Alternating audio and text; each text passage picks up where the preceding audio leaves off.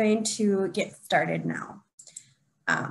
Hello, everyone, and thank you for joining us today. My name is Sarah Linkert, and I am the Assistant Director of the Center for Russia, East Europe, and Central Asia at the University of Wisconsin-Madison, one of the organizers of today's event.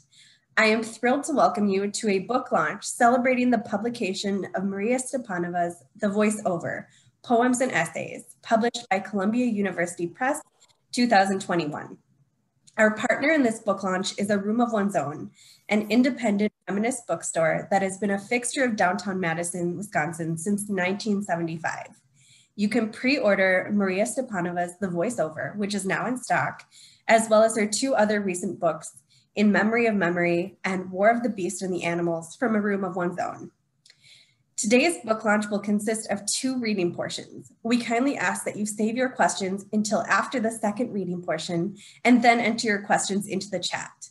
If you would like to follow along in Russian with the poems being read, please click the link in the chat to access a PDF of the Russian text. And now, please allow me to introduce the moderator of today's event, Kevin Platt. Platt is a scholar of Russian literature and culture and professor at the University of Pennsylvania. He is the founder of Your Language, My Ear Translation Symposium that is convened periodically at UPenn since 2011. He has translated a number of contemporary Russian poets with translations that have appeared in World Literature Today, N+1, Poetry International, and other journals. He is editor and lead translator for Hit Parade, the Orbita Group, published in 2015, that includes works of remarkable contemporary Russian poets from Latvia. He is co-editor with Polina Barskova of the volume in preparation of Dmitry Kuzmin's poetry in English translation. Thank you, Kevin. Thank you so much. And it's such an honor to be here. And thank you, Irina and Sarah, for inviting me to take part in this really wonderful event. I've been given the formidable task of introducing the central protagonists of the action here today. And first, I'll say it's just an honor to have been invited to engage in some discussion with Maria Stepanova, who is one of the most versatile, original, and brilliant poets working in Russian today, as well as one of the most important critical voices commenting on Russian letters with her essays. This event is her event, and the audience probably already knows quite a bit about her. So I'm going to limit my comments to saying that she is the author of many prize-winning books of poetry and essays.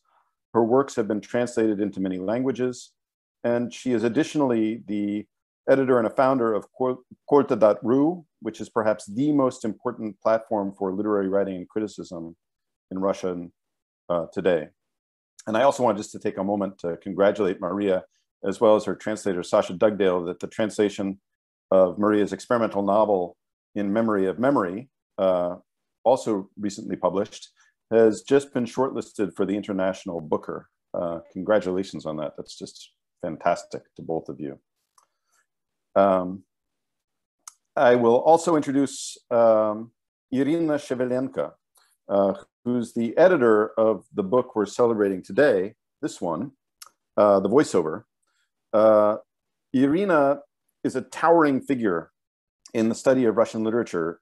She's an internationally recognized and renowned expert on the poetry and biography of Marina Tsvetaeva, as well as on the history and analysis of Russian modernism, modernist literature and culture more generally.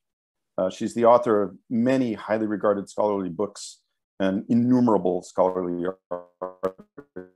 articles. You for your work on this amazing volume. It's impossible to put down once you pick it up. And I hope everyone in the audience is planning to pick it up soon. So I'm going to turn the floor over now to Irina, and she will introduce the rest of our gathering and get us launched into the reading. Thank you very much, Kevin. And thank you very much to all of you who found time in this Saturday, well, for some morning, afternoon, evening, to have this event, which I think, if not for the pandemic, we wouldn't be able to have in this format. I will introduce now all the translators, and in fact, this book is made by translators. So this is the translators whom we celebrate today as much as Masha's work and my work as editor. So I will go alphabetically, and I've selected only a few most important credentials for our translators. I understand that otherwise our introductions section may last too long. I'll introduce Alexandra Berlina, and maybe you just wave your hand to the audience when I introduce you. So Alexandra Berlina translates between Russian and German and Russian and English, both ways. Her poetry translations from Russian into English earned several prizes, such as the Joseph Brodsky Stephen Spencer's Translation Prize in 2012. She also won the Scaglion Prize for a translation of a scholarly study in 2017 as editor and translator of the anthology Viktor Shklovsky, a Reader, published in 2016. I also would like to parenthetically note that last year, Alexandra translated into German or produced a new translation into German of Bulgakov's Master and Margarita. Our second translator, alphabetically, is Sasha Dugdale, is a poet and playwright and translator. She is author of 5 collections of poems, the most recent of which, Deformations, was shortlisted for the T.S. Eliot Prize in 2020. This year, she published 2 books of translations of Maria Stepanova's work. One is In Memory of Memory, already mentioned. The other is the first book of selected poems by Tsvetaeva she put together, entitled War of the Beasts and the Animals. I'm grateful to Sasha and her publisher, Bloodaxe, for the possibility to include 8 translations from the latter book into our volume. Next translator is Sibelan Forrester. Hello, Sibelan is professor of Russian at Swarthmore College and School of Russian Modernist Poetry. She writes her own poetry and has published poetic and scholarly translations from Croatian, Serbian, and Russian. Her translations of Maria Stepanova's work appeared earlier in a number of publications, with the largest selection included in the bilingual volume 3 Contemporary Russian Women Poets, published in 2013.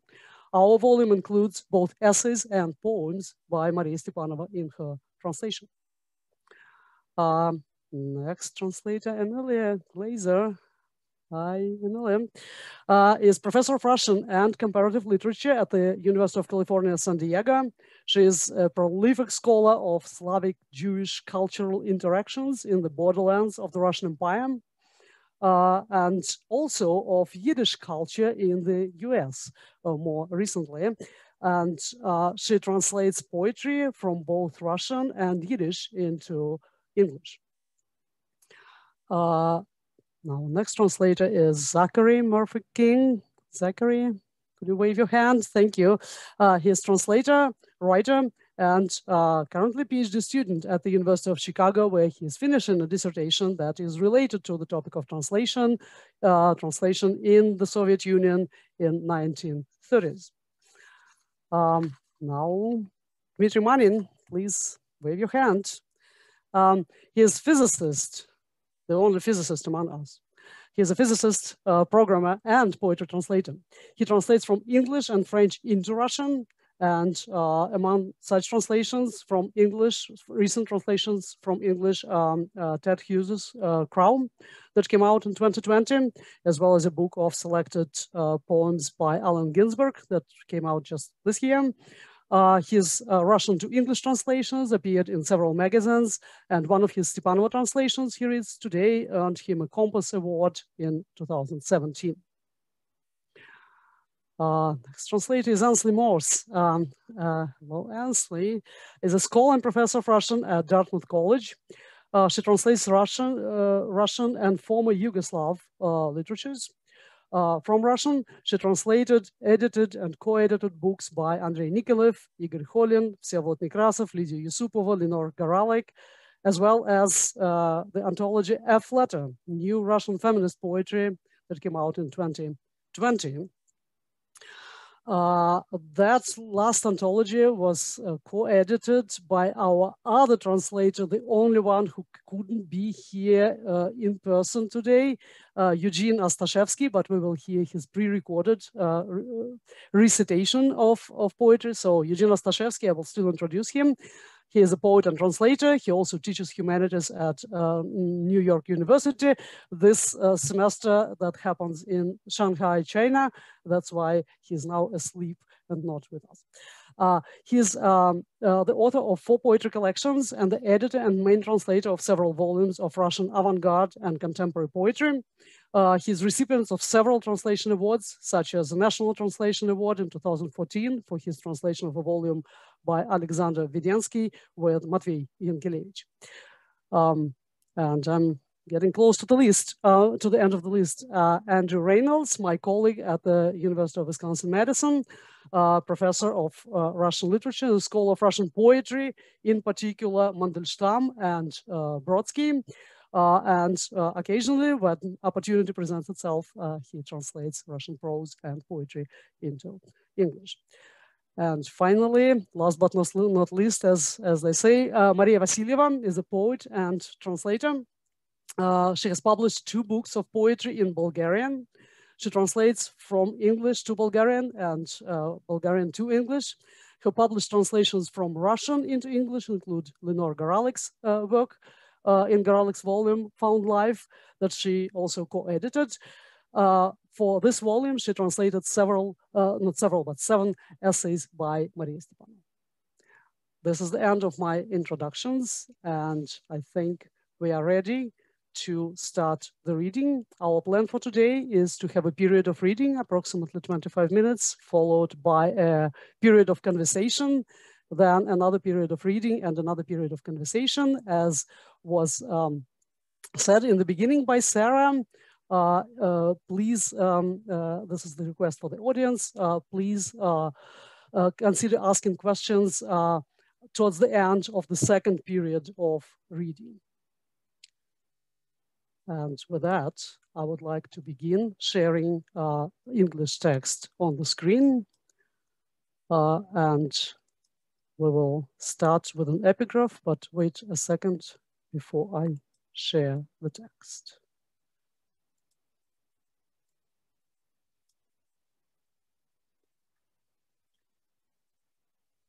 So, an epigraph.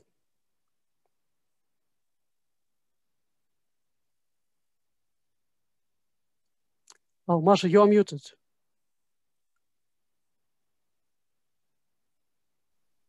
Yep. I just wanted to add a couple of words, a sort of an epigraph to an epigraph, because I am unable to be listening to all of this without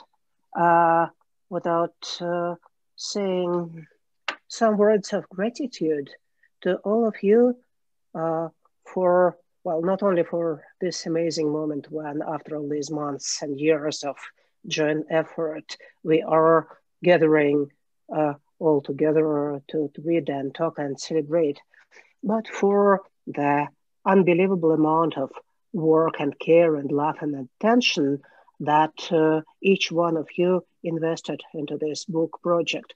I'm smitten and honored and very happy. That's it. And now I'll mute myself for a second.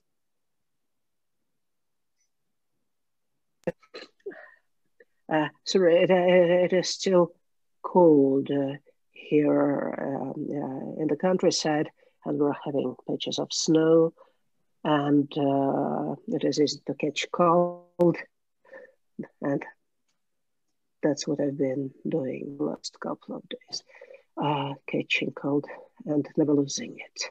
Okay, so an epigraph that serves as an epigraph to the book of mine that was written in 2001, and the Russian title is Тут свет, Here World in the English translation, and in Russian it goes like this. Тебе, но голос музы тесной ни впору слуху без ушей, ни уху ростом в круг небесный, ни телу, что уже. Вот чернозем небес жильца, вот чернозем, но где жилица, а воздух вон тобой клубится, тобой разглаживается. Узнай, по крайней мере, зренье, сшивающее переплет, скача качелями в сирени, в тут свет и тот.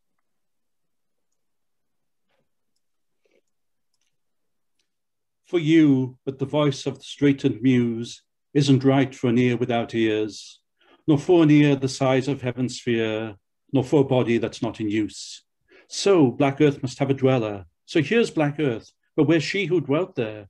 And there's the air, it swirls as you, and you calm the air down too. Recognize, if nothing else, the seeing that is stitching together the book's cover, leaping in lilacs like a swing into your world, and there. Thank you, Andrew. Just Yes. a quick intervention before our last longer poem, which comes from a collection, Songs of the Northern Southerners. Ballads that are included in this collection often rely on semi-familiar plots of romantic horror ballads transposed to the geographical limbo of late 20th century Russia. Thank you. The Bride. May was incredibly heated, white heat. In every tree birds flitted and flirted. Maidens glanced askance as they darted. Ere blew bird cherry through the streets, it would have swept anyone right off their feet.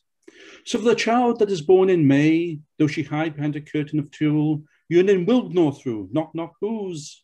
Greedily snatch up this toy and play at rocking it over the abyss. So they say.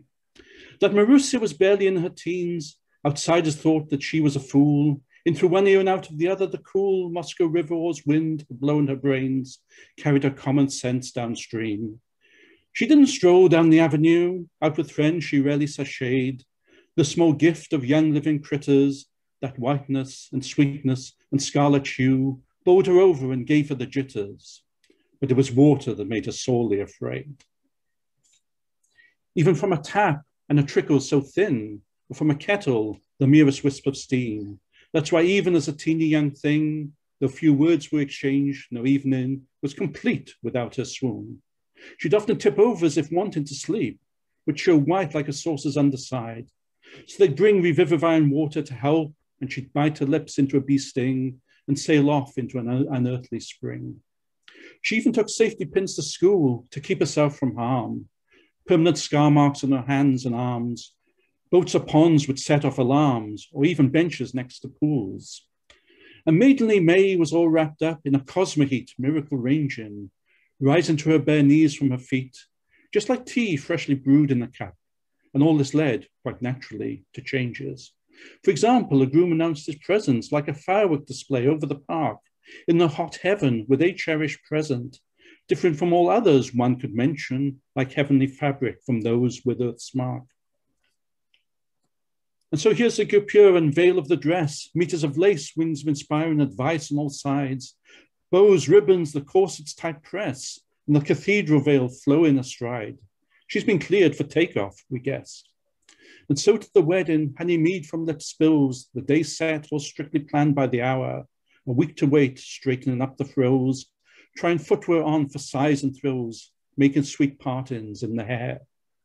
But one old woman, her neighbor, has noted that the bride's soul is ill at ease, heart in mouth and nowhere to put it, and she grows thin and wan and grieves and sits alone every eve. So this old dame gathered up her pluck, a fortifying spoonful of air in her chest, no more, and snuck up to the nearest door, and eavesdropping almost sank to the floor. Ah, and oh was all she heard time after time, as water rumbles all through the pipes. Its anger's truly bowled over the brim. Water imp, water imp, water imp. Just my luck to take after him.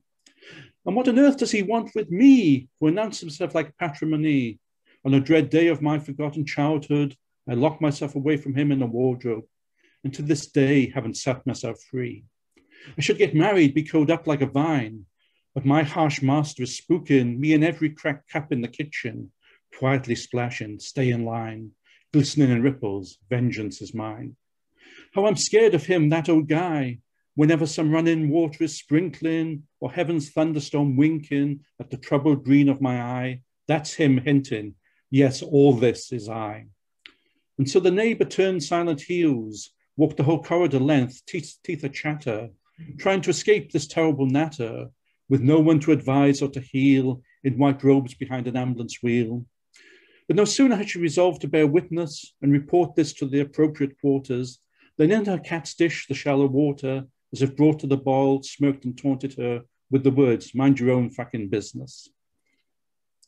And so it all remained a mystery. A car rolled up, decked in bows and sprays, with a pink doll under bouquets, the doll that beautifies our special day, and looking like a divinity, down the stairs the bride descends, and running up the stairs the groom ascends, and held her up like a bouquet.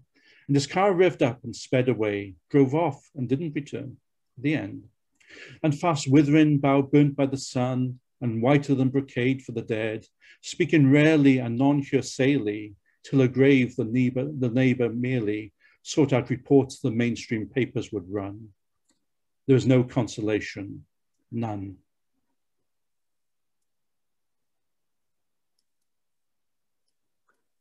Thank you very much, Andrew. We are making a chronological leap to the next collection that is the title Physiology and Private History, published in 2005.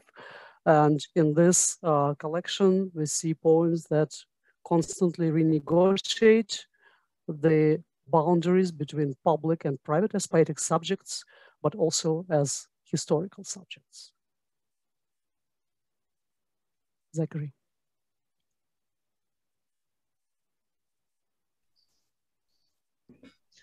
Hello, and just to warn you, there may be a cat interruption at some point during this.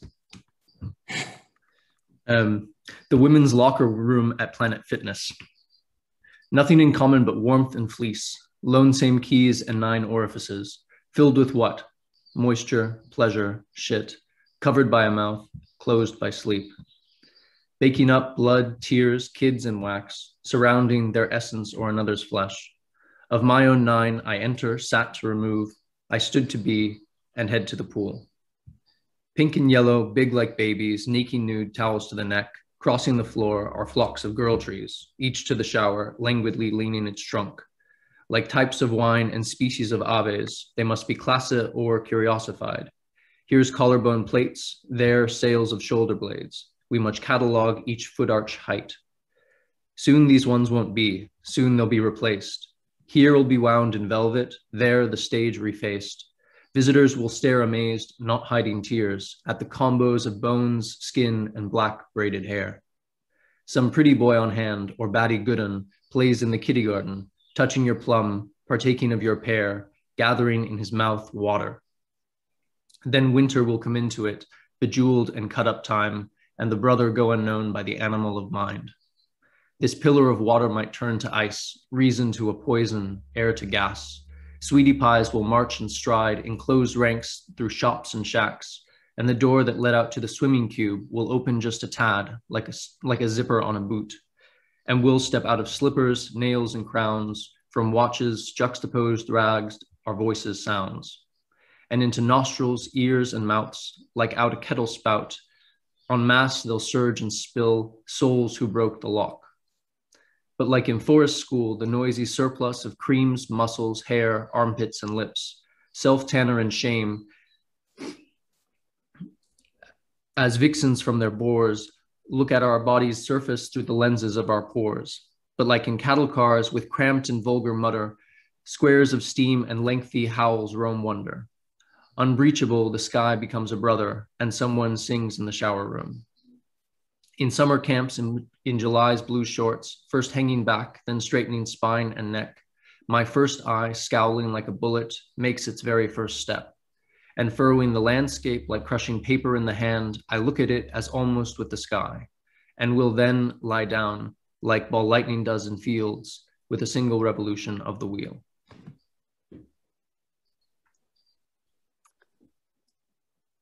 Thank you, Zachary. And before we read the next poem from the same collection, I would like to ask Sasha Dugdale to read a fragment from Maria Stepanova's In Memory of Memory, which is a description of a photograph that is also to which the poem Sarah on the Barricades alludes. The poem is written probably in 2004. In Memory of Memory is written in 2017, but here the text that is written later helps us illuminate a little bit the context for the poem. Sasha. Thank you, Irina. A large copy, approximately 20 centimeters by 30 centimeters, of an old photograph. On the back, 1905, left to right, Ginsberg, Baronov, Galpa, Sedlova. The original is in the Gorky Memorial Museum, number 11281, Research Associate Gladinina, ? A round blue stamp above the number. It's winter, and the snow under their feet is trampled. Dark, shaggy fur coats and hats with a spotting of white. The usual smudging you get on an old photograph, the dots and lines that obscure the picture. Great-grandmother Sarah, first on the left, looks older than her 17 years. Her hat, the sort that's fastened with pins, has slipped to the back of her head. A strand of hair has escaped, and her round-cheeked face is red raw. You can see how cold she is. One of her hands is tucked into her coat's cuffs, another is balled into a fist. Her right eye, injured on the barricades, is covered with a black bandage like a pirate's patch. This was in Nizhny Novgorod. The barricades were built during the uprising that began on December the 12th, 1905, and was put down by artillery after 3 days of street fighting. In our family folklore, this photograph is actually called Babushka on the Barricades, although of course you can't see the barricades, just a white brick wall, and to the side a little fence engulfed by a pile of snow. When you look carefully, you can see how young they all are. The handsome young moustache in his grey fur cap, and Galpa with the prominent ears, whom I do not know, and her friend with the childish face and high cheekbones. 60 years later, only the women have survived in the archival memory, Sarah Ginsberg and Sarah Sedlova, little Sarah, the sister of Yakov Sedlov, sitting on the bench outside the home for old Bolsheviks, 2 grey-haired old ladies in thick coats, warming themselves in the winter sun, pressing old-fashioned muffs to their stomachs. Thank you, Sasha. Now to Ainsley, I believe. Sarah on the Barricades. The year 1905. In the cradles sleep no more. Tiny hands unshod, open eyes, toothless mouths yawn wide. Packed in the train like Guidon in his barrel. Oh no, like sardines packed in a tin, rattling off to distant steps. Over them in Tambov and in Yeisk, in the sackcloth of drapes gone feral, they sigh, those misty Jewish mamas, German, Russian, Polish, or, and the list of children's surnames, like a roster of those lost in war. Their future lady loves, their girlies, come spilling from grandfather's loins and peer into the eyes of needles that lead far into unknown wombs. The funny grove around the funny shame is curly as a picture frame. Above it twirl the scents of procreation, but no speaking of them. Then there are the mists of soup and toilet and headlines of today's financial news. First bell, a second-class train, ink blot, and tear stain. I know, it would be better not to know, that these universal birthing pains, rhythmic as a cannonade, are the coming of a whole new strain. That into sleepless bassinets yawn these gaping hatches. That this demographic tide boils and bubbles with every type. Any old Martha from off the street boasts the same kind of folds, a map under every skirt, a yielding, nebulous, smooth landscape going under ice for years and years to come. Atop should lie like tracing paper the periodic layers of events, of spectacles and bloodlettings. A steamboat chugs across the heart from 1939. while in the throat a barricade in black and white, on which great-grandma Sarah, her eye punched black last night, is tied round like a pirate's, and Sanka and Sarah Sverdlova are standing with the workers of the world. That's part 2.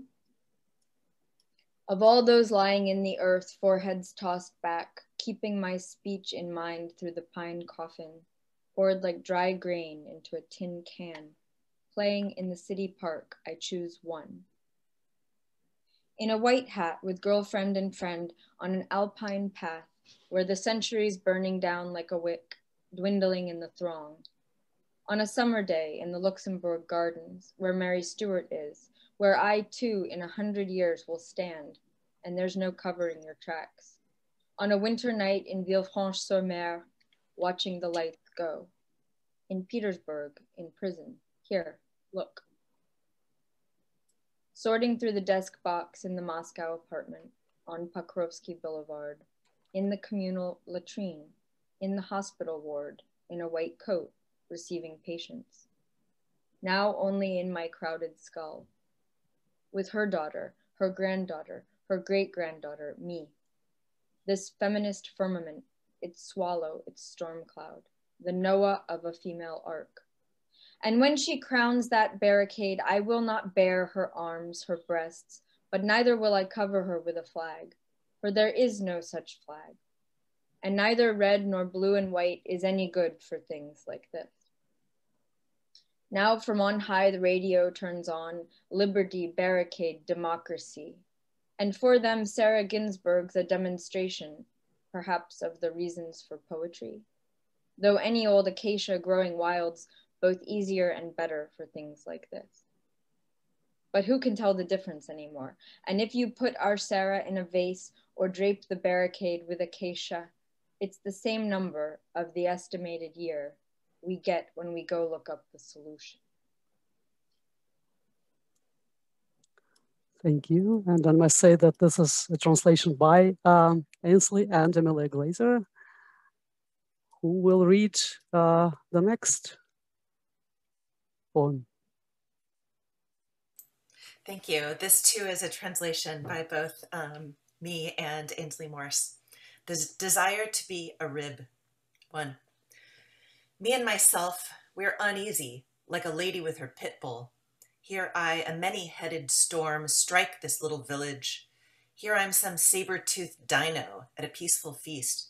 Better grab me by the and shove me in this drawer, like into a chest of drawers, my chest, between this rib and that one, beyond borders of skin, flesh, bone, into this inviolable lifetime home.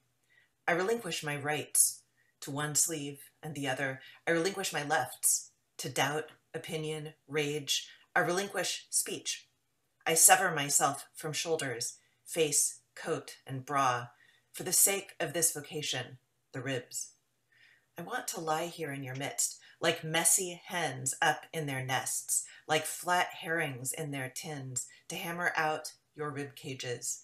I want to take part in the work of leukocytes or electrons, shock worker in the flesh works. I'll pack up all the sockets. Account for the state of the tissue, like Tanya from the textile plant, the whole of her dowry in 2 braids, dole out to you sateen and calico, for covering over the empty, the endless hallways of our body, singing along with riddle songs, popping open pores with flair, like that champagne bottle from before, like dark blood flowing toward the nape. Part 2.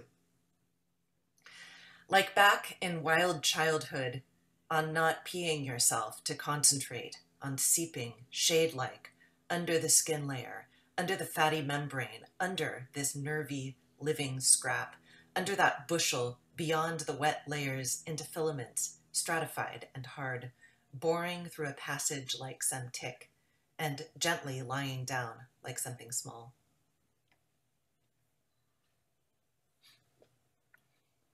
Thank you. We will make another leap to a collection that came out in 2010, The Lyrical Voice, and we will read 2 relatively short poems from this collection. And that will conclude our first part of reading. Dmitry, Manin.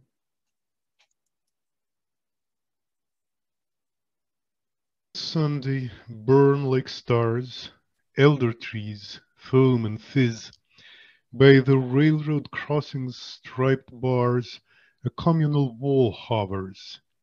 Past it are slabs like canvases dank in the dark and the moon cherry, and tiny, tightly packed crosses, a darned sock or a cross-stitch embroidery. Yellow dogs pass here at an easy trot, and grandmas come to comb the sand. Giant women grind their temples into the rock, wailing and threshing to no end. But these are times indistinguishable, like stumps, like my pair of knees.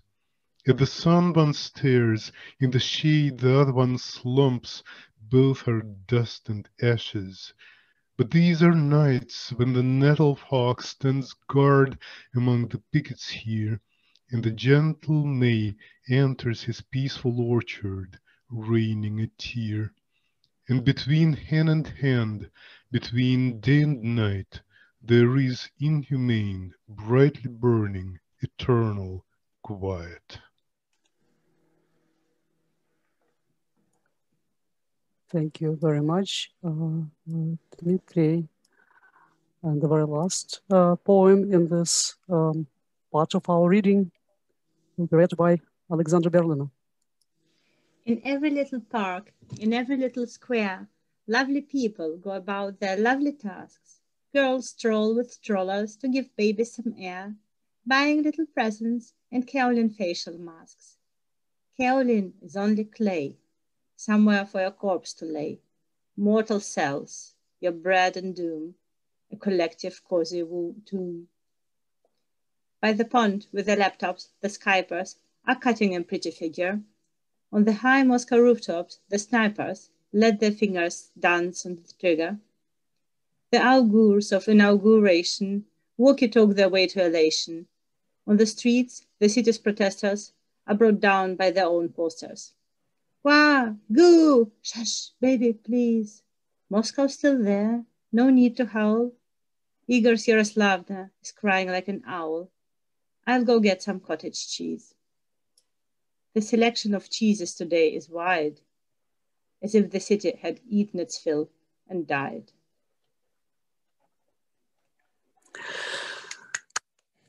Thank you to all of you who read in this part. I will stop sharing my screen now. You will be able to see all of you better again. And I'll pass the microphone to Kevin now. Wow, that was really wonderful. It's so wonderful to hear these translations and the voices of the translators. And it's wonderful, of course, also to have the poet here and be able to talk with her a bit and hear her voice as well. I'm going to have some questions for the translators later on after the second section, but in this first section of discussion, I'll start by noting that the reading today follows the structure of this volume. The chronology of your career, Maria. And so it makes sense for us to take a break here that corresponds to our arrival in the volume and in your work at two essays that were written at the end of the 2010s, around the time when your poetics experienced something of a shift. This was also around the time when your public role was experiencing a shift as you assumed a more and more prominent position as a critic and editor. And it was around the time when Russian society shifted radically, when Vladimir Putin returned to the presidency in the face of intense oppositional protest. I'm not going to describe this shift in your poetics. I'd like to leave it to you to do that. But let me ask a question about that shift. One could tell two stories about this moment in your career. One might propose that your poetics shifted as a result of your development as a poet towards new problems, new challenges. Or one might propose that your poetics shifted in reflection of the new and different stakes of writing in a changed Russian society. Probably it's both of these things together. How can you describe the shift in your writing and of your understanding of the role of poetry between the 2000s and the 2010s? What is the relationship between your changed approach to writing and the changed circumstances of writing in Russia? Thank you, Kevin. It is an extremely interesting questions, and I'm not that sure I'll be able to give a full answer right now because it will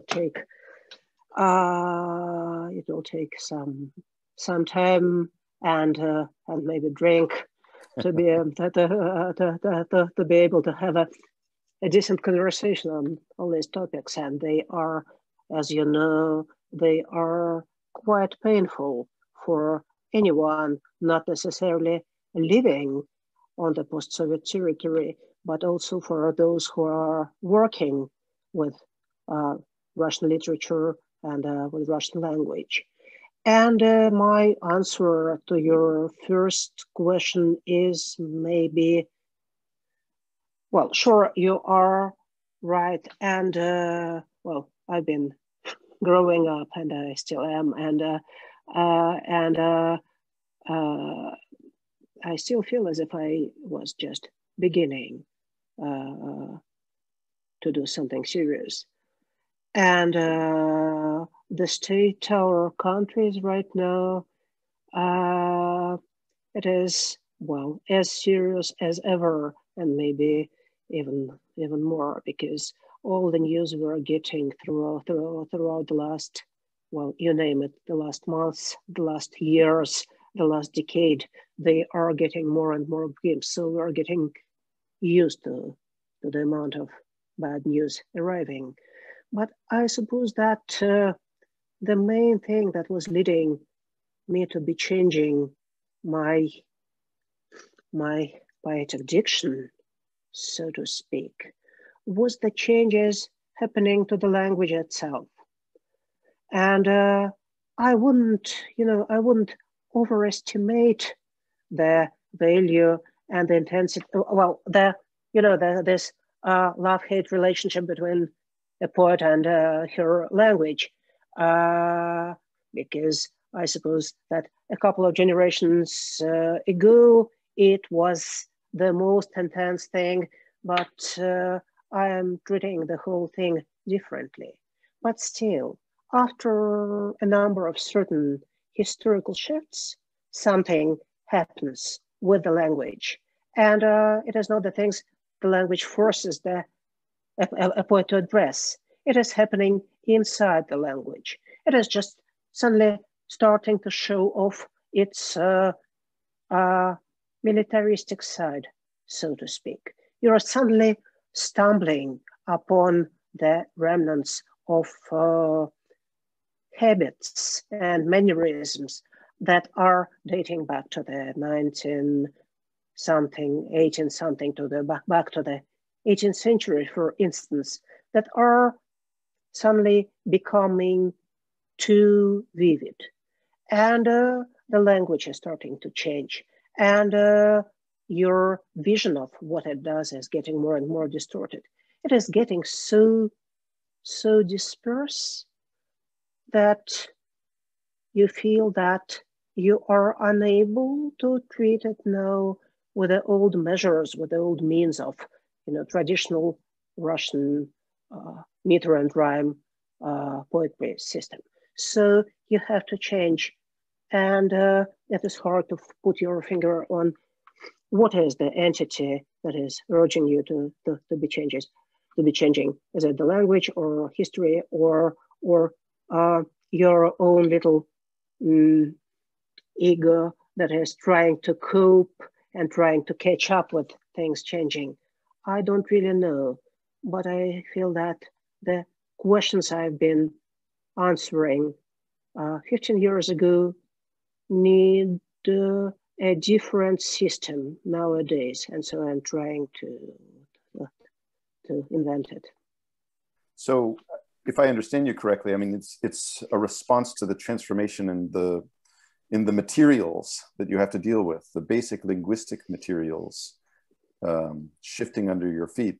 Do you feel like, as a poet, and you're an extraordinarily powerful poet within Russian letters right now, many people read your poetry. Do you feel like you can contribute to a transformation in language? Do you have a goal in your intervention in the poetic language or in Russian language more generally in your interventions? I guess I wouldn't say it is my goal, because I think I have my attitude is slightly different. I think that poetry is not so much a temporal art, a temporal thing, than a spatial one. And so writing poetry is creating places to be inhabited. And that's what I'm doing. I am trying to open a certain sequence of space for someone to inhabit. And when I'm doing it, I'm not aiming to make some, well, grand redesign of all the mechanics of Russian language or wording, whatever. But I am trying to make my own language and my own space, my own, well, tiny piece of literary ground.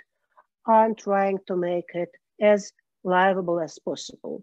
And we are living in the times when ecology is an important thing in terms of poetry, as well as in a number of other ones. We are to be able to make some shelters for people to stay there and then to be able to move further.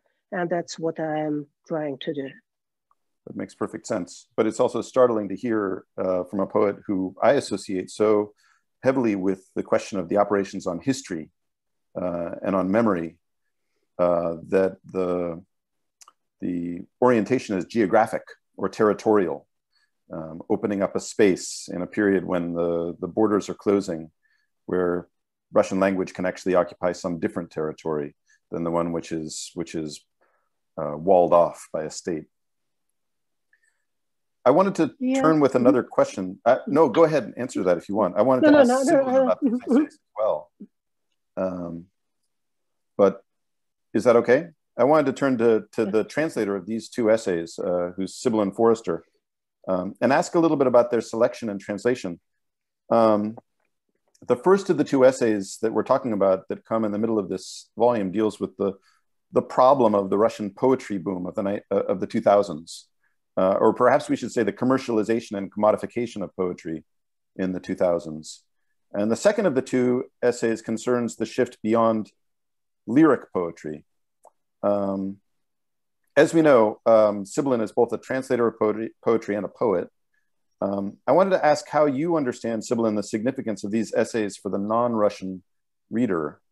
Besides offering a window into Russian poetic life, it strikes me they speak to certain transformations in Anglophone poetics as well, or maybe in world poetics that were taking place at the same time. With or without Putin, poetry in America has also been moving rapidly towards a new generation of political engagements, a new generation of deterritorializations of hierarchically controlled language. We could think perhaps of the publication of Norsebe Phillips's Zong in 2013 as a kind of climactic moment in similar kinds of transformations in Anglophone poetics. How does Stepanova's essays speak to Anglophone literary culture or maybe to world literary culture? I felt strongly that the displaced person spoke most strongly to Russian political culture, poetic culture rather, of that moment. And it spoke to me particularly about the emergence of discourse about poetry on social media. I felt that, you know, it's one thing to publish a review in an essay in a journal. It's one thing to get up at a poetry reading and comment about somebody else's writing. And it's quite another just to blow something out on Facebook. So I read it very much as reflecting the emergence of another sphere that sometimes cut down in the responsibility that the person posting felt about what they were saying. And so obviously applicable to poetry in the United States and applicable to everything else. But one thing I've noticed about poetry in the United States recently is just a proliferation of different groups, different styles, different identity communities, let's say, which largely pull people together out of interest in topics and interest in background. So that I really feel one different thing about poetry in the United States today is that there's not a movement that you can point to. And of course, you can never point to a movement until afterwards and say this was the most important thing, because maybe the most important thing was happening in Santa Fe or San Francisco, or I don't even know, Miami at the time, and you just happened not to be there and missed it. So that essay to me was, I don't know, by the time I translated, I felt as if also possibly the moment had moved into the past. Mm-hmm. I want to ask another question here to both of the translators of the essays. And I'll note that, you know, in addition to Sibelan, we have Maria Vassileva here. Together, they translated a number of additional essays that constitute the final section of this book. I should say we didn't translate them together. Each of us. Right. Yes. This is the first time I've met Maria Vassileva. They each translated several of the essays which make up the end cap of the book, as well as these two that are in the middle. And the question I wanted to ask concerns the style of these essays. It might seem that translating prose is an easier task than translating poetry. You know, you're concerned with getting the sense right. And the formal problems are less of an issue. But anyone who picks up this book will recognize that Stepanova's is the prose of a poet, which always does something magical with language. I'm thinking about, you know, Boris Pasternak's prose, for instance, as I was reading these essays. This is a kind of prose writing that creates special challenges, poetic challenges for the translator, who's faced with stylistic innovations that far exceed our usual expectations for prose. Tell us about the special stylistic challenges of translating Stepanova's prose and how you met them.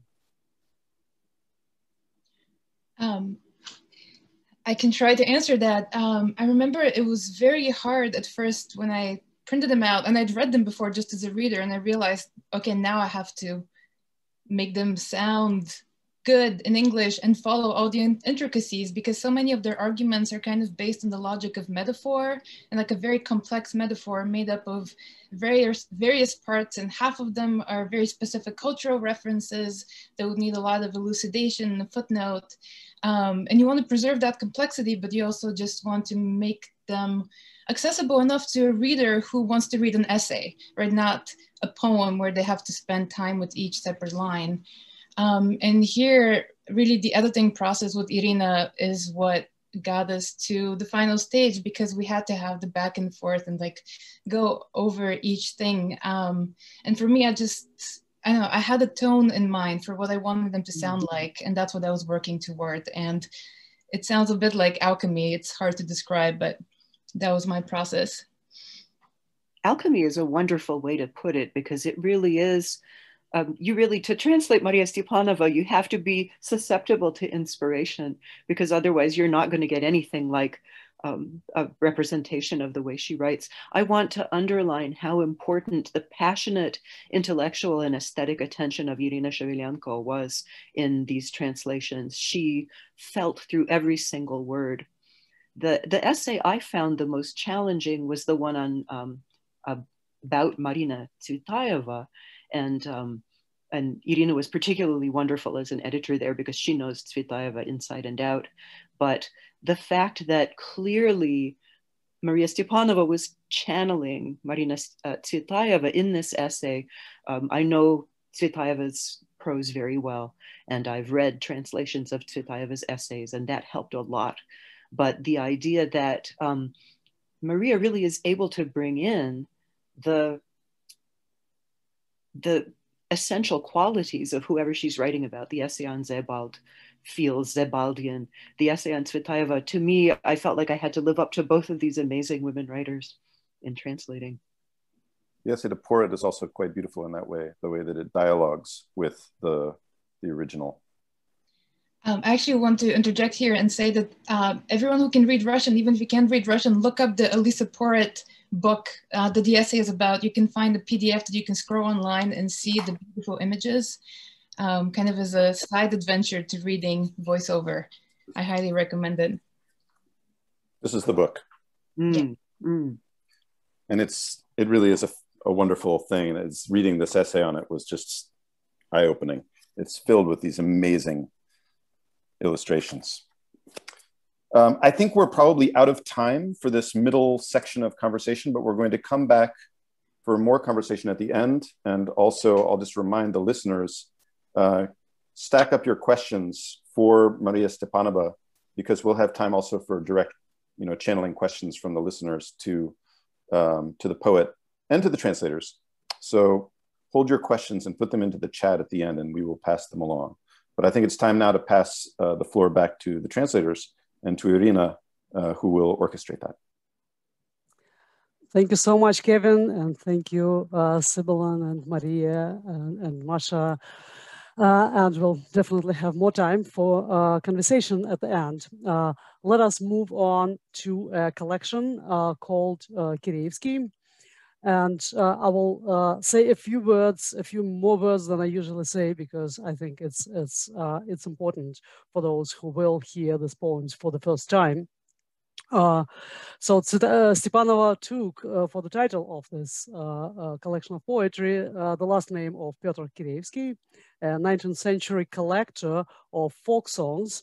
And he was an amateur collector by our standards today.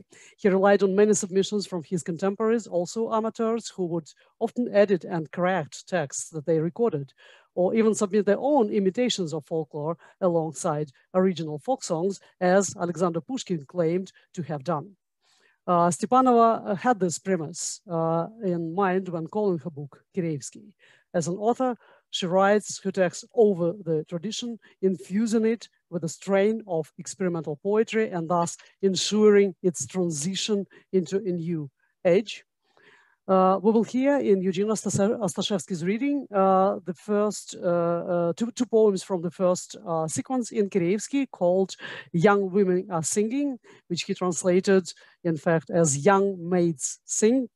It consists of ballad-like songs predicated on the experience of trauma, wars, purges, and post-Soviet havoc.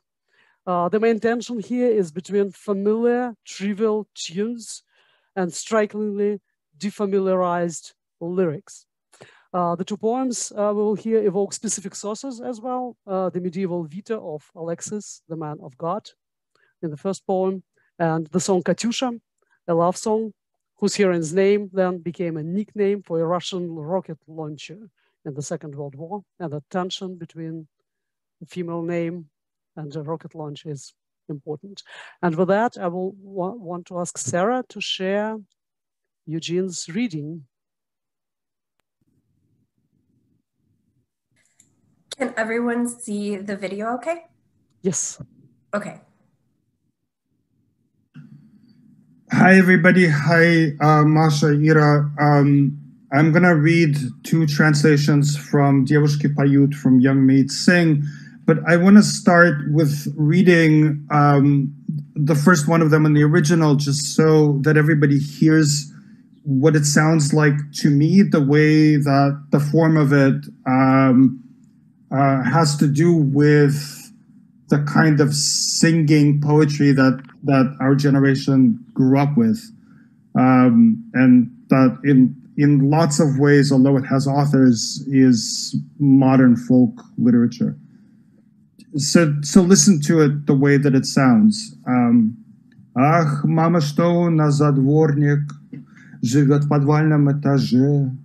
Его рассыпчатое имя не вспоминается уже. Уже не часто он проклятый выходит на горючий лед. Железный шаркает лопатой, метлою острою скребет. Когда я утром одеваюсь и на работу ухожу, или когда я раздеваюсь и в ящик туфли уложу, в утробе тесного подвала, при свете ночи или дня, он все лежит, как покрывало, и бездна смотрит на меня. Ах, дочка, мы с тобой не знали, что наш пропавший Алексей живет в нетопленном подвале, полузабытый от людей. И что сама ты не узнала, что это твой жених и муж, так это жизнь большая зала, по ней гуляет много душ. И что желтее апельсина его нерусские черты, так это тоже объяснимо. И мы с тобой давно не те, мы устарели, как трамваи, мы дотянулись до седин, а он, как лампа восковая, в подвале светится один. I apologize for my singing. Everything I do is off key, and I even translate off key. I mean, I tried to do this in English, but I couldn't do it. The line just kept collapsing, so I wound up doing something else.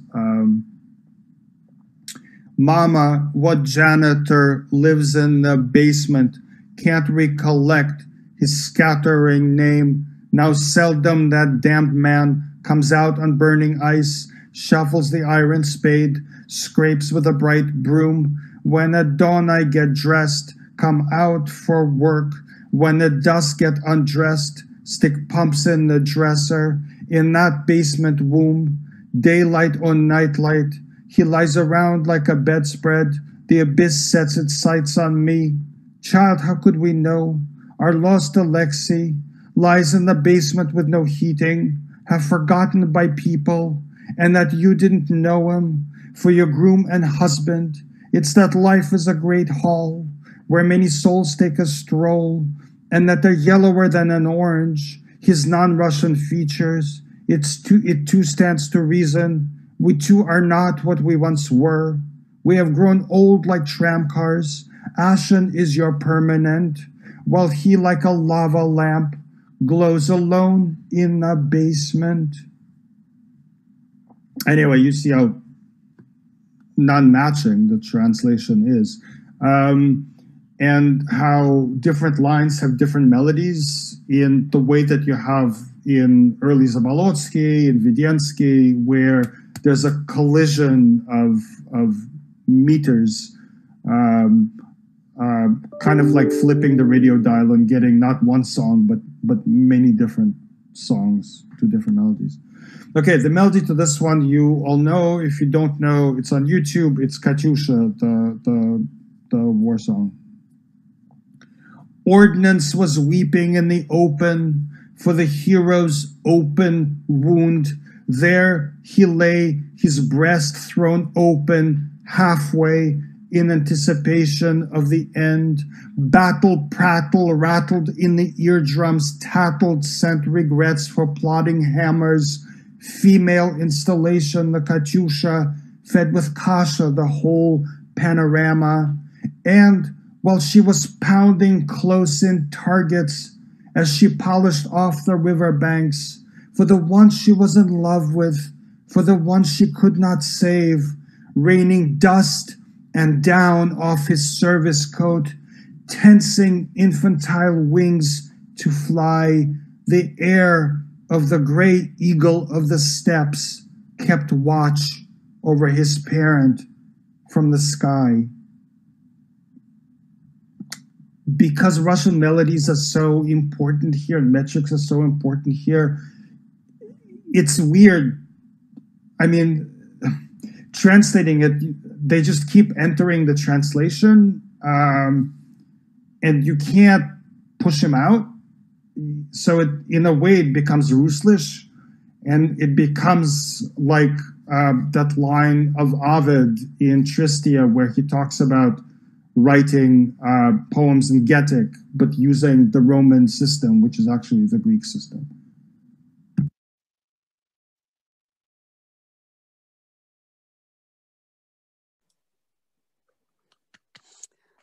Thank you, Zhenya. I hope he hears us in his sleep.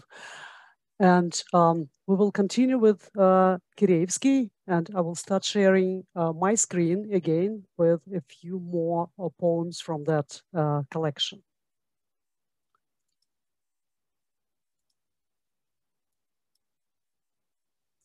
Let me scroll down, skipping the parts that Zhenya already read. So we'll hear two more poems from another sequence in Kireevsky called Underground Pathophone, which we hear, as we understand from the title of this sequence, Voices from Under the Ground.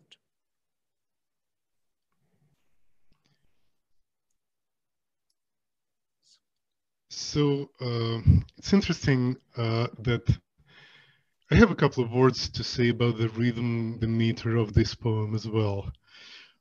It's English ballad meter that was introduced into Russian poetry by Zhukovsky in the 19th century with his translations of English and German ballads, and has lived in Russian poetry ever since and kept its distinctive flavor, and I always enjoy a lot bringing back into English. So, my dear, my little liberty, I wanted you, but why? A tiny boat runs on the sea, alone in it I lie. A teaspoon sits beside a plate, but nothing's left to stir. I've done some being around the place, I will not anymore. My soul, unmarred, unmarried, you are all mist and dew, homely and unhurried, beautiless and subdued. Where the azure used to sparkle in vermilionish banks, there muscular and masculine clouds close their solid ranks. Thank you very much, Dmitry. And another one. Alexandra. There he lies in his new bed, a band of paper round his head. Such a mustachioed gentle yum, now in the coffin, all alone. So here he lies, all numb and quiet, and the color of his face is growing yellow from inside. But you would best avert your gaze, for deep within, just like a clock that's scratching its tick-tock, tick-tock, he still produces, dull and low. He's never ceased, I love you so. But all the people at his side, they wouldn't hear him if they tried. Just us, we watch from the plafond, invisible, but not for long. Each one of us, so well we know, I too had squadrons to command, wore in my mouth, I love you so, wore round my head, a paper band.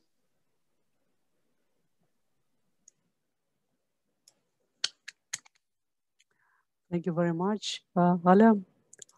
And we are moving to a section that is an addendum to Kireevsky, a cycle, a sequence called Four Operas, no longer dealing with Russian folk sources, but rather with world-famous operas. But as you will see, the distance between the opera you're familiar with and Stepanova's poem is probably as big as the distance between folk sources in Kireevsky and the poems that Stepanova wrote. Sibelan will read those. Thank you, Irina. That was just what I was going to say about these poems. Carmen, they still allow us to smoke in the office. They get it. This kind of work, you have to smoke. They run after one as he's walking. Hey, Commander. The second from the table raises his eyes to the door. The second one from the trial raises his eyes to a hook. There the lamps swaying back and forth. Svetlana, What'll I say when the earth quakes and the ground opens its mouth and the arrested earn their execution? The third one stands up, decorated, and he has everything. But they've called him and he goes. Look for me at dawn, he says to his comrades, as if he and they are he and someone else, who's alone like Job and waits for him like for a storm. What's that blue sign on his arm, sister? That's a powerful sign on his arm, girlfriend. There it sort of says, beloved, my darling, take care of yourself. Don't lie on the take, don't be on the take in front of everyone. Give your parents a call. Take time off on Wednesday. If you don't take it, try to behave yourself. And if there's anything, call. If there's anything, call for me.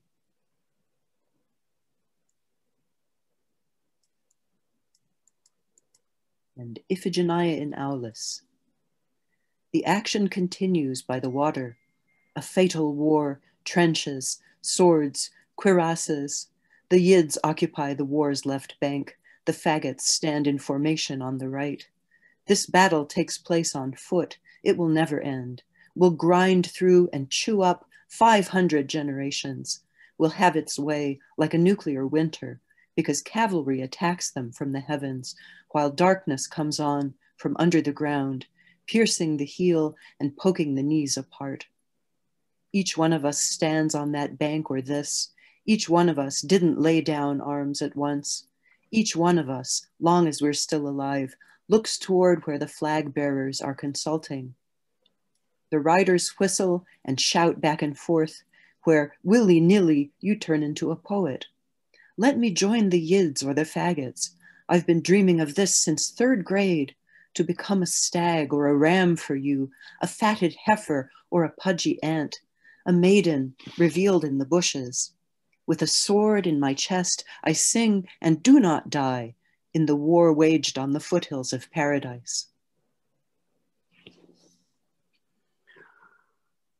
Thank you very much, Sibelan. And that poem was written in 2010 when there was no war on the horizon, or so we thought.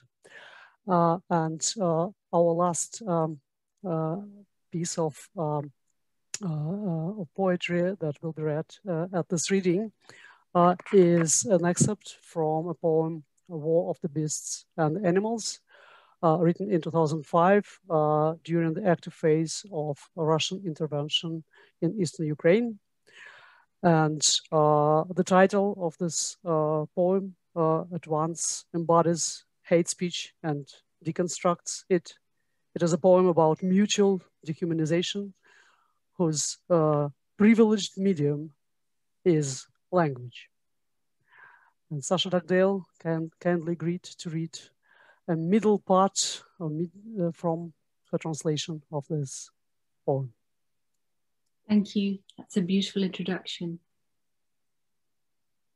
That night, over the field of battle, the nachtigall tells the nachtigall, night in gasps, in disbelief. And in neighboring places, bird tells bird passing from beak to beak, like a dead frog, the exact science. Earth's caesura, between the stains of the sighted, between one mottled zone of streetlights warmed by proximate life and its answering beam. The sightlessness of moss on boughs, anxious flight, armored vehicles, lenses aimed at movement. No difference between first and second, patriotic or patriotic, great or Pacific, Atlantic, world. All the same, they fall to the only, the civil, where sunrise quivers in the cinders, draws out the spear tips. Mate, hey, mate, give the light, says the dead to the dead, says the killed to the killer. The flower dies under a skin of grass.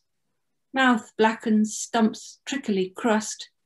Earth takes the dead, she keeps them and brings them up when she must. The sensible animals hold court. The witness box is a transparent lung, dark and trickled, the way is damp. The bitch suckles her young. The judge lifts its eyes from the bench to daylight's low-hung bulb, holds up wanted posters, and asks the jury if I am absolved. Barely pausing their talk, yesterday's brothers emerge from the copse in charred pelts, mud-crusted, get up on the court, whip on the cart, whip on the horse, to where the meadow holds an awning, pins a path of stinging plants and thorns. The way back is belted down. Even hope is stillborn. How to justify this? On the greedy tongue, milk writes in curds, and paper is marked by tree rings, traces of axe, a fool's words, magna imago.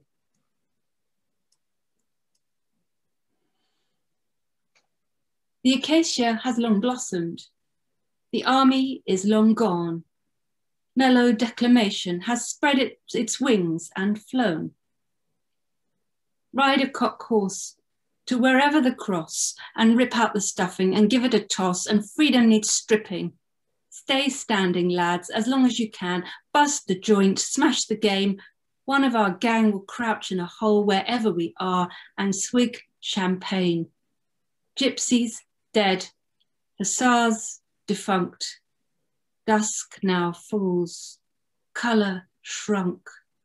Pitter-patter across the heart, sputter-spatter on the tablecloth, voices raised in lament, which once were full of joy. Who is that riding onto Red Square towards St. Basil's Cathedral? Countries rejoice, cities jubilant. Across my territory begins 2 minutes history. Vixens bark at the crimson shields. Mosquitoes drone drowns out the pealing of bells. Russian hares in all the polling stations. The country has spoken. And then the midges, tearing themselves from flesh, rotate tactically overhead. Who wouldn't want to be drinking the quiet dawn from grandfather's wooden cup, going back in time? Rub your eyes, put kebabs on the fire, reclaim those words, sprinkle them on soup, sprinkle earth.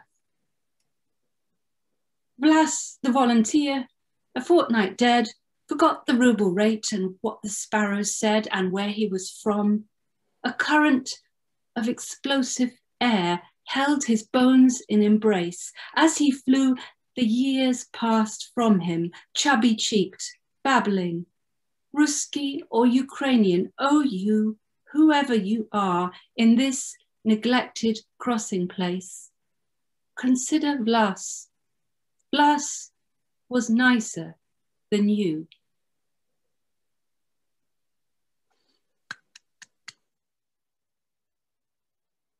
So would you want to continue to comment at all, Sasha, on this last segment?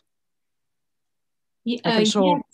Irina, why don't you say? Because it's interesting. Quite a lot of people have asked me in other readings of the poem whether I made up that bit at the proximity to the T.S. Eliot, and I absolutely didn't, of course. But it's quite funny that people have thought that.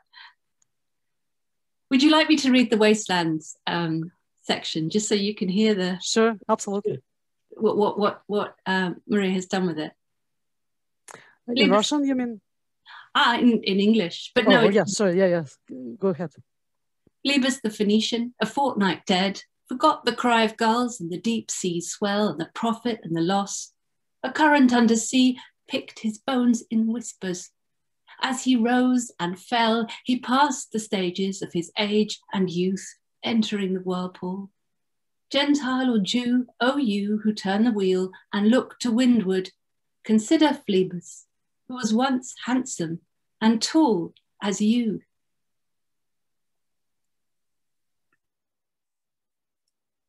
Yeah, Thank you, Sasha. And this is not the only place in War of the Beasts and the Animals where the wasteland appears. It actually begins also with a very, very clear allusion, citation, quotation from the poem.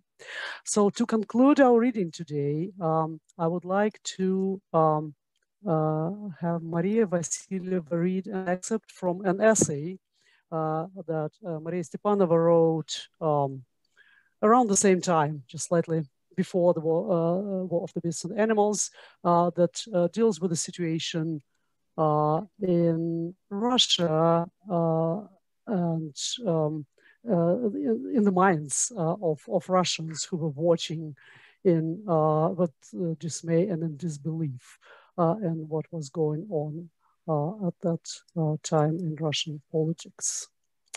So this is a concluding excerpt from an essay called After the Dead Water. After the dead water. They say that if you file down the very tip of a crow's bill, the bird will start crashing into things. The fine-tuned sense of direction, the organ of long-range connection to the future will cease to work. All distances will collapse into one. All sense of proportion will be lost. There will be no exit. I believe that this is how we orient ourselves in time. If we file down our sense of tomorrow, we will always crash into the corners and cornices of the past, which is all there is to it anyway. It's interesting to think about the distortions that happen in a mind that makes no provisions for the future, which has been disinfected, anesthetized, carefully masked under the guise of the present or excluded and ignored like a faux pas. In a world that contains just the present and past, any personal choice loses its substance. Events happen as though of their own accord, following the will of things without any desire on the part of participants, who are barely even participating, just using the circumstances that befell them. Everything that happens has a whole nomenclature of prototypes, which makes it easy to relieve oneself of a responsibility, to spread it across a dozen convenient generalizations. Some of them you hear very often. We have to compromise in difficult times. Artists have always collaborated with those in power. There's always been censorship. Always is a key word here. It allows us to not be the exception. The future as a paradigm shift, an opportunity to act not as always, evokes great distress. But there's no place to hide anymore. History has caught up with us, and it won't be easy to work ourselves free from it. We could, of course, wind back what can be rewound, erase accidental features, the feverish fluorescence of movies and books, exhibitions and shows, falafel and meatball shacks, and prepare for a long siege. This is already happening a little bit. State television is mimicking the Soviet 70s and 80s. The press is eager to catch up with it. Things that until recently seemed like a collection of artifacts, souvenirs of lost time, have suddenly acquired an unexpected, terrifying cohesion. As if everything that spent decades locked up in attics, crypts, and other far corners of the mind has suddenly joined a parade of dead things. It's like the old fairy tale. They put together the rotting pieces of the dead man, splashed some black water on him, and he shuddered, and now his unseeing eyes are about to open. But this very water is unalive. It pulls together the mishmash of the late Putin years into a kind of system. It holds together layers of language that have burned down to ashes, lets them rise to the surface once more. Before it disappears, the dead should become solid, whole and visible, and one can't turn away from it or hide from it. Vladimir Prop writes about this. The hero is first splashed with dead water and then with living water. The dead water finishes him off, turns him into someone definitively dead. It is a kind of funeral rite, corresponding to the covering with earth. Only now is he an actual dead person and not a creature caught between the two worlds, which can come back as a vampire. Only now, after the sprinkling with dead water, can the living water act. The dead water has been poured. Now we live to see the water of life. Thank you very much, Maria. And we will end the reading part with this. And I will pass the microphone back to Kevin. Wow, that was so amazing. And once again, I just want to say thank you to all the translators and to Maria for these incredible poems and essays. I wanted to talk with Maria a little bit more about the poetry at this point. And then we'll have some questions for the translators, and then also turn back to the audience. And I'm certain the audience will be generating some questions for the Q&A as well. But I'll start with saying, you know, the audience has noticed, of course, that Maria's poetics, her poetry, especially later in her career, become more and more symphonic in terms of the multiplicity of voices that she animates, the multiplicity of forms that she manipulates and brings into play, the multiplicity of preceding texts of various different levels in the cultural canon, both from the past and from the present. Maria, your poetry collection of 2017 was titled Against Lyric, which is also the title of one of the essays that we're discussing before. Against Lyric could be taken in the United States as a more or less recognizable slogan of conceptualist or postmodern poetics, signaling a step away from identification of poetry with a coherent lyric subject towards discourse poetry, perhaps, that critiques ideological language, socially constructed subject positions, literary and other conventions from a position of ironic distance. But I think it would be a misunderstanding, actually, to identify your poetics and your work with that position in any straightforward way. It seems to me that your work around the lyric I and around lyricism speaks precisely to the exhaustion of a poetics of ironic distance. I want to quote from a place in Spoila, in Sasha Dugdale's translation here. Spoila was a work that we didn't hear from today. You write, I teach straying from I, yet who can stray from me? This I follows you from here till the hour of death, throbs in your ears till you say, here I stands. I do not say these things for a ruble or to fill up the time while I wait for a boat. It's you talking, not I. I is your native tongue tied in your mouth. In mine, it began to wag. While we sleep, I thinks about you. Your work, I think, combines a striving towards distance from the lyric and from the subjective positions of many others, past and present, fictional figures, poetic predecessors, ancestors, but also this sense of the inevitability or the weight and necessity of those biographies, of voices, of positions in time and place. Can you speak a little bit to your combination of critical distance from the voice, from your own voice and from others, but also this deep identification with the voice or sense of the necessity of voices?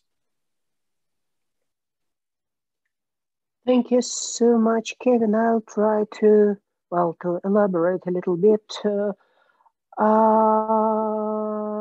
Even it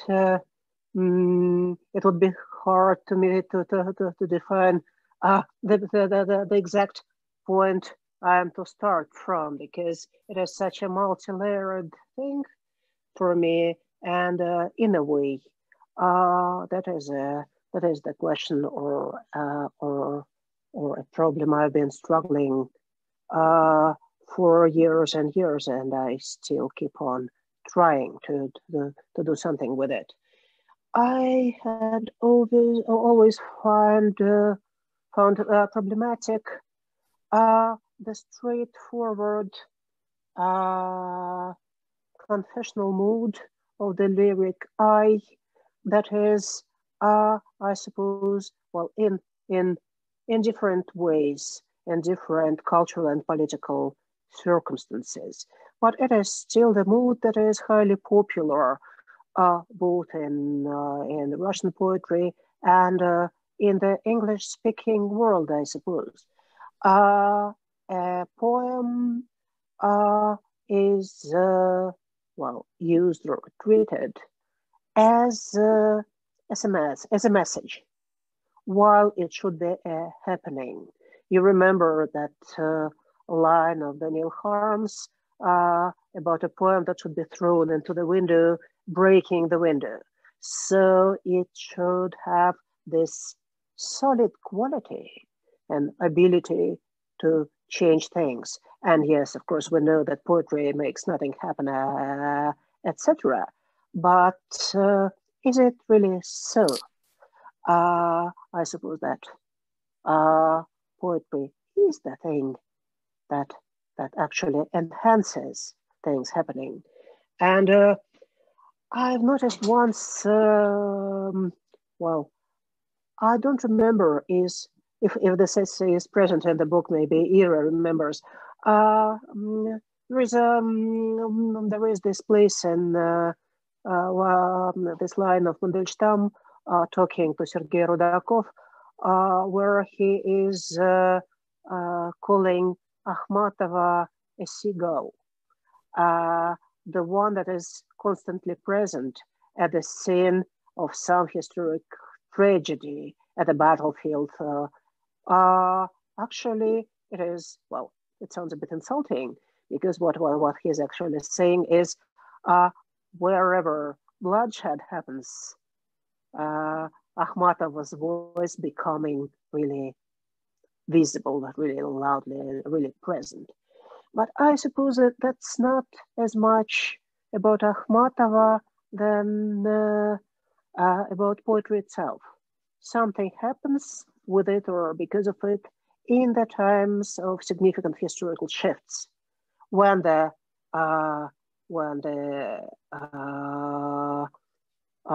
ordinary progress of history is somehow going broken.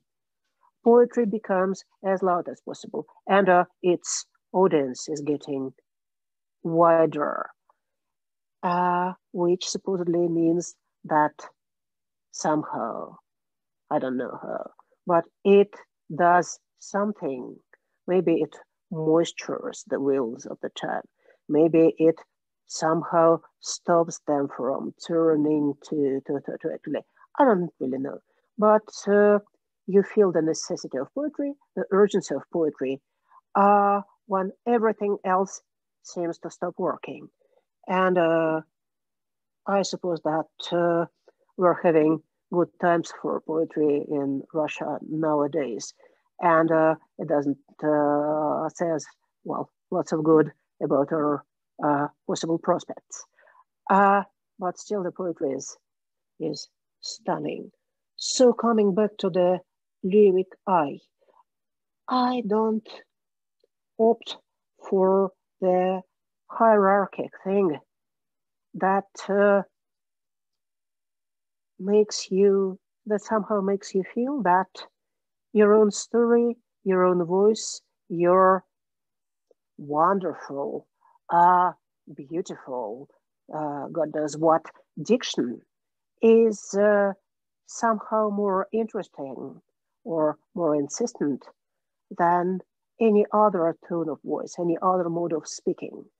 I would prefer to use all the quotations I am able to lay my hands upon, to include all the possible voice, not to stay there all alone, thinking too much of my own diction. Grigory Dashevsky, the late poet, is writing somewhere about the lyrical I as an idol of sorts, the one who is, well, the god of futile prayers and, lofty generalizations. I am trying to, well, maybe not always successfully enough, but to get rid of the idol and to give voice to the others, not to one other person, but to a number, to transcend from a solid into a choir.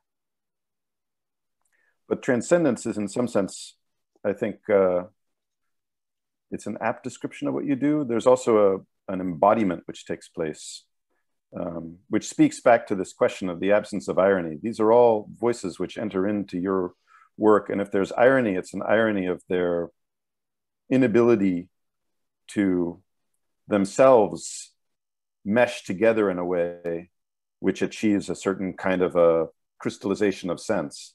I see your play with history, and I love the way that you brought up history here too. Maybe there's a way of rephrasing the question just in relation to history. And returning to something we said a little bit earlier, I really associate with much of your work with a work on cultural history, on your family history. In the 1990s, it seemed like history was over, to use a banal truism of the 90s, especially in the Soviet lands, which made it possible to play with it, to play with history, past forms, voices, poetic traditions, seemingly without incurring any costs. There was a kind of a free-for-all.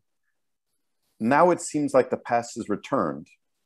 As we just heard, the living waters and the dead waters have brought it back with ambivalent results. That question of work on the past is central in your poetics. How has it changed since you began writing? You began with the 1990s, with this moment of freedom with regard to the past. And now there's this sense of constraint. How has that shifted for you under your feet? When I was just starting in the very beginning of 1990s, I remember well enough, and it was a beautiful feeling.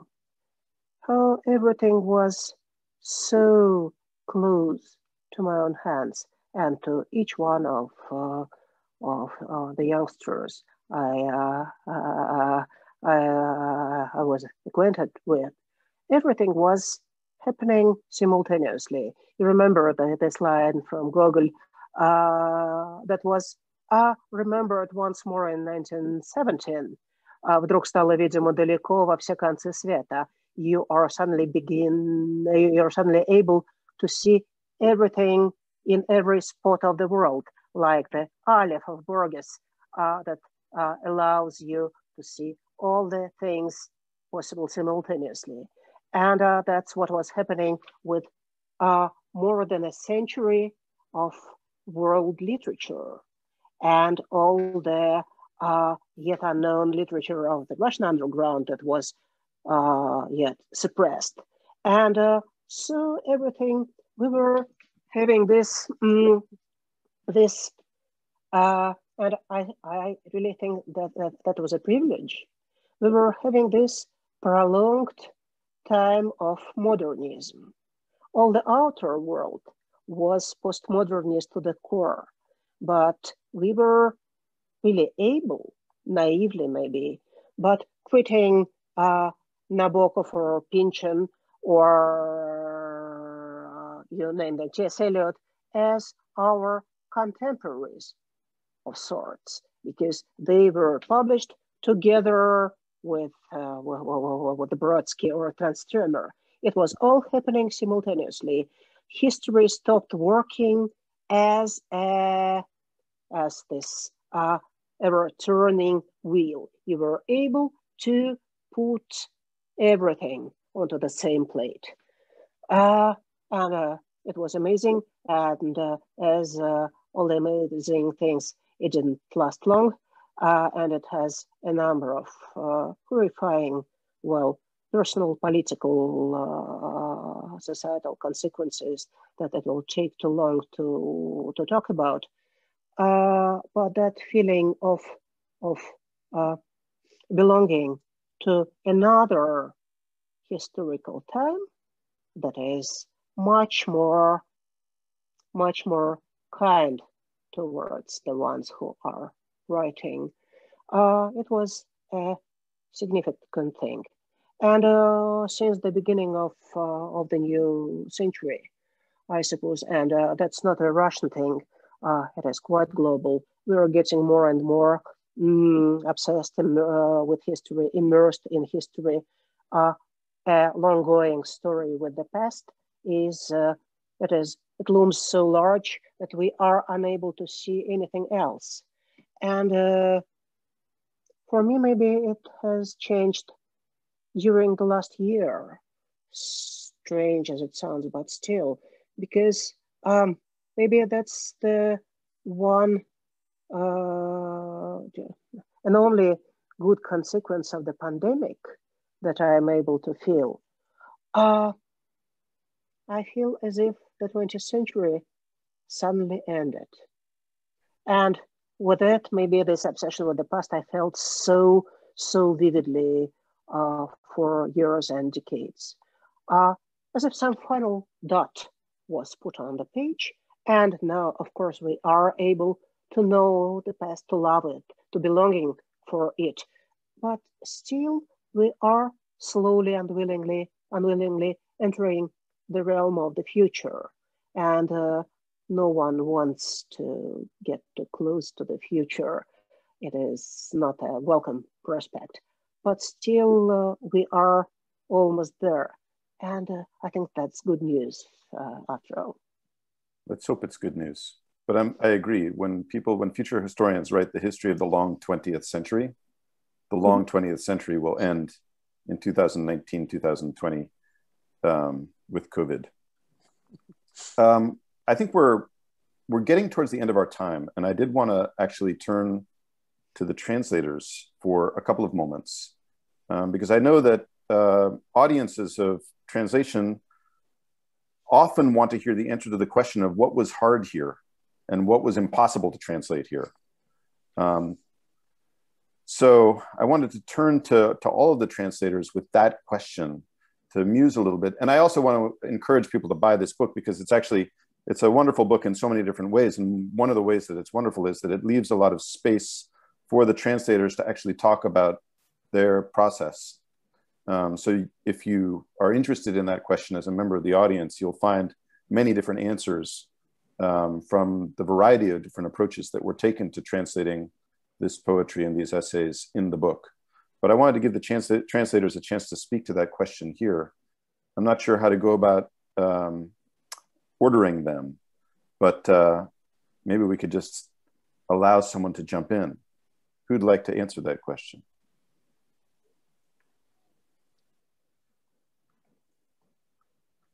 Or Ira, do you want to pose that to someone? No. I could pose it to some individual, I think. Maybe we could ask Sasha to speak to that question, because she had some of the hardest work for a translator in this volume, although all of it was challenging, I have to say. But Sasha, could you speak a little bit about your process in translating, but also in some sense adapting or triangulating these poems into a different language and cultural milieu? Thank you. I think I spoke a little bit to this in an essay I wrote about translating War of the Beasts and the Animals, and I've said a few times, but I will say again that I wasn't really able to tackle the War of the Beasts and the Animals until the political situation in Britain shifted, or at least my understanding of it shifted, because the poem requires quite a deep engagement, not just a sort of intellectual engagement. I think it requires quite a lot of emotional engagement, and also an awareness of the fragmentation of language in Anglophone countries, and in my case in Britain. So for a long time I prevaricated, and Maria suggested I translated the long poems, and I basically made up excuse after excuse and job after job, and you know, the hoovering, unloading the dishwasher, etc. And then finally, 2016, we had Brexit, and things changed very much here. The atmosphere changed a great deal, and there was an enormous rise in what Maria's already described, a sort of nostalgia for a past which was imperial and which was militaristic and which was full of Britain's rather pomp-filled imperial past. And it became suddenly possible to translate the poem. It became possible to speak in a language that in which the poem could be written in English. And so I suppose that's how I see the difficulties. It was finding myself in a place where I could answer back fully, because I do think of translation as a sort of dialogue. And so being able to answer and take part in that dialogue was what enabled me to translate. I think that's another way, and it points to another way that this book, but also Stepanova's work, signals, not just the long 20th century coming to a close, perhaps, but also the way that certain of the divides that structured the 20th century are flattening out. This is a book which seems very Russian at the very beginning of it. And by the end of it, we get essays on Susan Sontag and Sebald, as well as on Foret and Tsvetaeva. And there's a sense in which those divides, those historical divides, start to weave together in this book and in your translation as well. Maybe we could have one or two others speak to this question before we have to end. There are a couple of translators here who have not had a chance to talk about their translation process. And we haven't heard from them except their reading of their beautiful translations, like Andrew Reynolds maybe could speak to this question as well, of the challenges and possibilities and losses of translation here.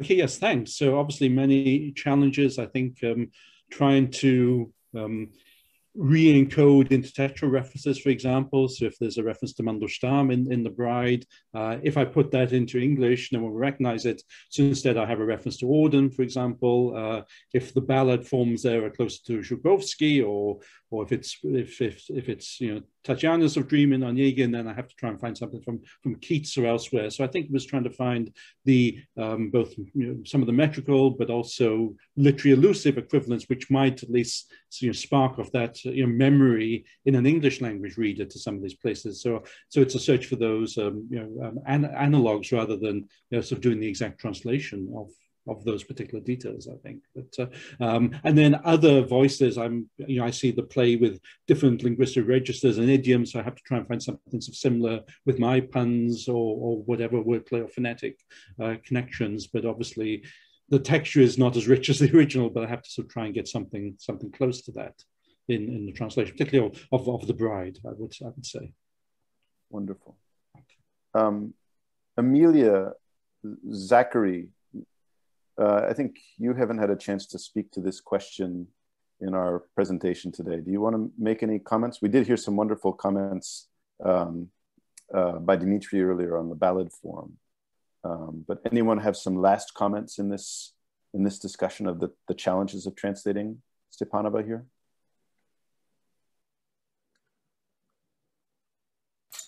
No, that's okay. I think. Zachary, feel free to go ahead. I mean, I'll just. Oh, go ahead. Go ahead. Yeah, I mean, Ainsley and I translated this together, and it was, first of all, just a glorious experience to work through these poems with someone else. Neither of us are native speakers of Russian, so what we did is we each translated the poem literally. We did it on a spreadsheet where we sort of each would then put our translation into a spreadsheet, and we kept talking about it until our columns matched.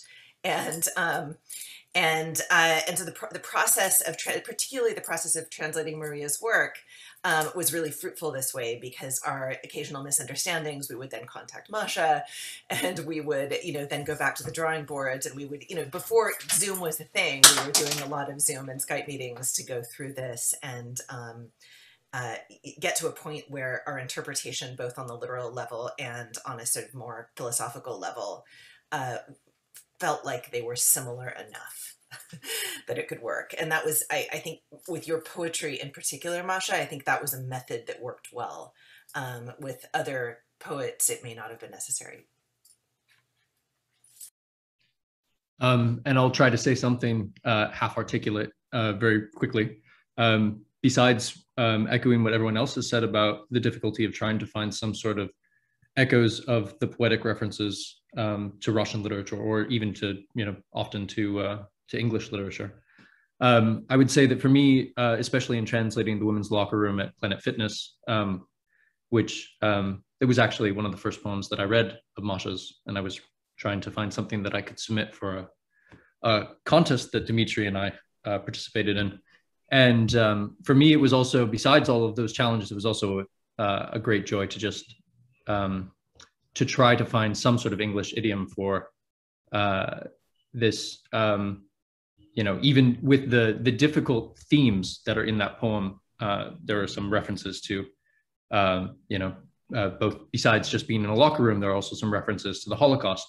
But the use of language is so creative that you kind of lose. I felt myself just getting a chance to lose myself in that play with language, and that is one of the qualities that I really appreciate in Masha's poetry that I hope to try and emulate. Wonderful, thank you. I think we actually have to end at this point, but I wanted to give a last chance to Irina to close things out, since this is her event and her wonderful book, and to Maria, if she has final things to say to her audience, and also to thank all of you for inviting me to talk with you about this amazing book and to spend so much time reading it this week and in the coming weeks. It's a wonderful achievement.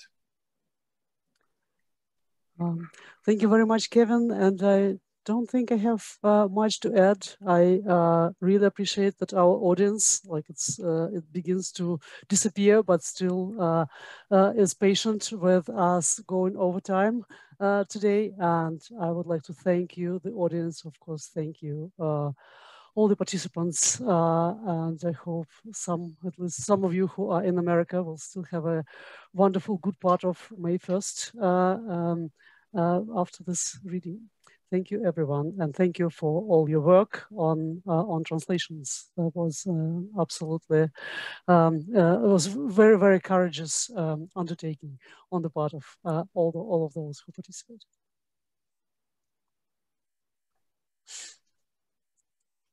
So I think that we're at the end. I think so. Thank you, and Masha. Then let's have some virtual applause.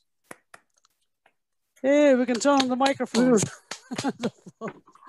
Okay, I just wanted to say again, thank you, and thank you for everything, for this evening, for the mesmerizing translations, for the reading.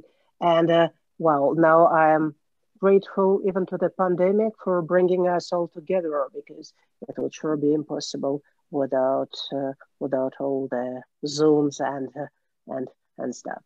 So yeah, thank you. It was an extraordinary evening. Thank you so much. Thank you, everyone. Thank you. And thank you, Sarah, for helping us hold this event. And we can now end the recording. Thank you.